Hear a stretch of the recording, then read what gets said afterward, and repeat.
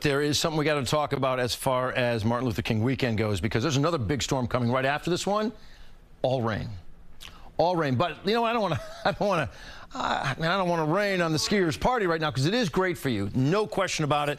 Right now, currently your skies are mostly clear. It's cold. It's only 33 degrees.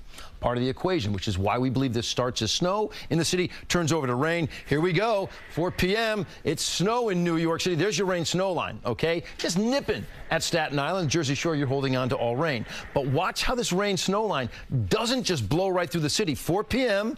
until 7 p.m. That's 3 hours. The snow's probably coming down at that point in time up to ½ an inch per hour. So you picked up 1.5 inches of snow right there. And then the rain snow line pushes to the north, holding on to all snow all the while for our northern suburbs out there where the big snowfall totals will be.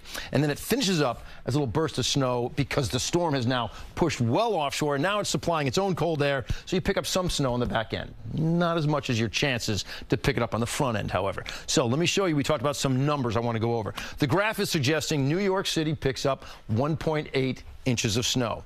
All right, but look at this big number. That number for Tannersville right now, from everything we've looked at, is the bullseye for the Northeast. More here than we're seeing in Portland, Maine. 22.3 being projected. Maybe it's a little aggressive, but the fact is the elements are there, and it's a possibility. You're about a foot from Poughkeepsie over to Monticello. You're 9 inches for Newburgh, 7.3 Sparta. Let's give you a super local look here. Hyper local.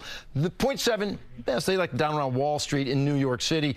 And very modest numbers out throughout Long Island. But look at this, 0.7 in New York, 2.7 in Yonkers. I mean, just outside the boroughs. And, I mean, that's the sort of thing that we're seeing. The potential for maybe the Bronx, maybe northern Manhattan to see significantly more than Staten Island. And then here's a story in Bergen County. Hackensack, 1.8. Wyckoff, 5.2 over to West Milford, where it's 9.3. Well, lo and behold, 17.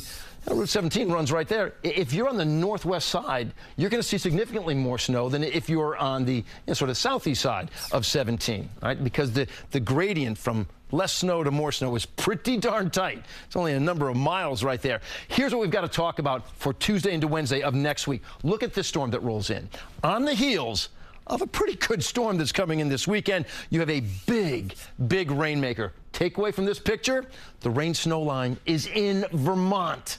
All right, so we are putting rain on top of that snow, and that is a problem for some flooding out there. National Weather Service today is already issuing alerts for the area rated in red. That's the bullseye where we could see some real flooding problems. And, of course, what do you take away from that bullseye? The exact same areas where we had historic flooding about 2 weeks ago, and now we're talking about putting snowpack out there and rain-saturated ground. That's a problem, everybody, so we're going to watch that one. We have 2 red alerts on this board. One from Saturday afternoon to Sunday, a break on Monday, and then that second storm comes in with all rain on Tuesday. So we started off this forecast by talking about the skiers.